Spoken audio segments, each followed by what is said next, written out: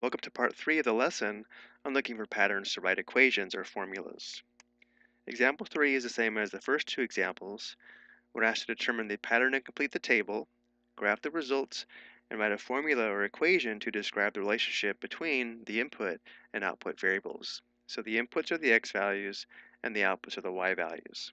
Notice how we're given all the inputs, where the first input value is negative 3, and then the inputs increase by 1 all the way to positive 4. And now let's focus on the outputs or y values. We have 9, 4, a missing output, 0, 1, a missing output, 9 and 16.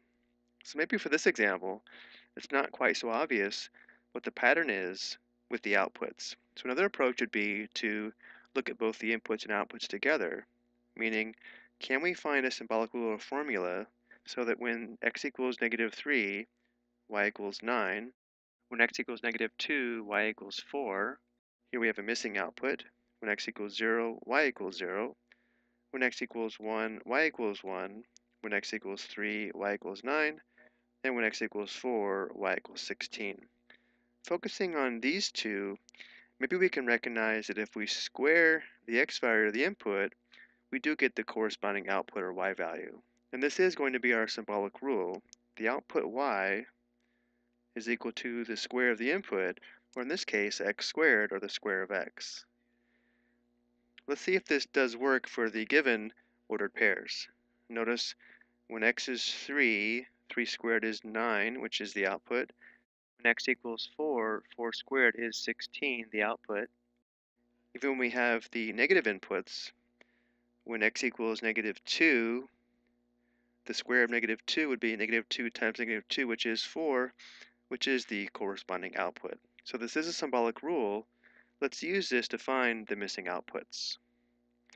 So when x is negative 1, we'd have y equals the square of negative 1, which is negative 1 times negative 1, which is positive 1. And then when the input of x is equal to 2, the square of 2, or 2 squared, is equal to 4, so the corresponding output or y value is 4.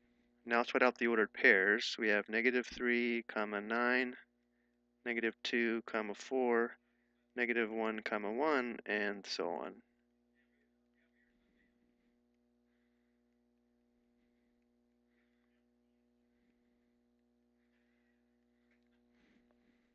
Now let's set up the Cartesian plane to plot these points. Notice how the x values again go from negative 4 to positive 3, and the y values go from 0 to a maximum value of 16. So because there are no negative y values, let's sketch the horizontal axis lower than we normally do, let's say here, and we'll sketch the vertical axis here as we normally do. Now the reason why we adjusted the horizontal axis lower than we normally do is because, again, there are no negative outputs or y values, so we're not going to be using this negative part of the vertical axis. Now because of the inputs, let's scale the horizontal axis by ones. So to the right we'd have 1, 2, 3, 4, and so on. And to the left, or negative direction, we have negative 1, negative 2, and so on. And now for the vertical axis, because we have a maximum output value or y value of 16, we need to go at least as high as 16, if not higher. So because of the number of grids here, let's go to mark off each grid and scale this by 2s. So we have 2, 4, 6, 8, 10, 12, and so on. And now let's go ahead and plot the points. So the first order pair is negative 3, comma 9. So because the input is negative 3, we go to negative 3 on the horizontal axis, which is here. And then because the output is 9, we go up to 9 on the vertical axis, which should be here. This point has an input of negative 3 and output of 9. The next ordered pair is negative 2, comma 4.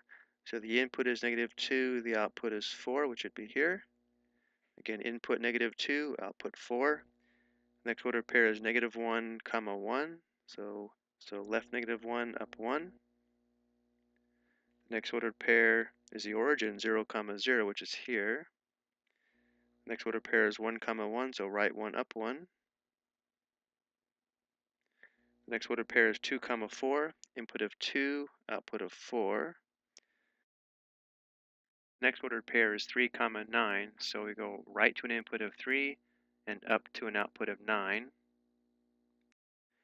The last ordered pair is 4, 16, so we have an input of 4 and an output of 16, which should be here. Now let's go ahead and check our table on the graphing calculator, and we'll also check this graphically. So we first press y equals, clear out any old equations or formulas, enter x squared by pressing x, and here's the squared key. And now let's first go to the table to verify this symbolic ruler formula or equation does generate this table here. So we'll press second graph. We already have the table on automatic, and scrolling down the table, notice how the x and y values or inputs and outputs do match our table. Before we look at this graphically, let's adjust the window to make it match our window here on the Cartesian plane. So we'll press window, change the x min and x max to -8 and 8. So -8, enter, 8, enter. The y min, let's say, is going to be -6, which we didn't label here, but we didn't have to. The y max, 24. And we're scaling this by 2, so we'll change the y scale to 2 and press graph. Notice how the calculator is giving us a continuous graph, not just a set of points. And that's because when we take a look at the symbolic ruler formula or equation given by y equals x squared, this is telling us that for any real number along the horizontal number line or horizontal axis, we can determine the output by squaring the input value, which means using this symbolic ruler formula, every point on this graph does have meaning. Let's go ahead and modify our discrete graph by graphing a continuous graph.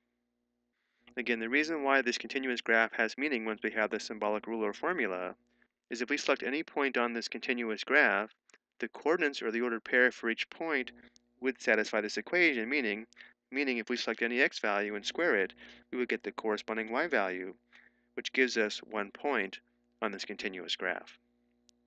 I hope you found this helpful.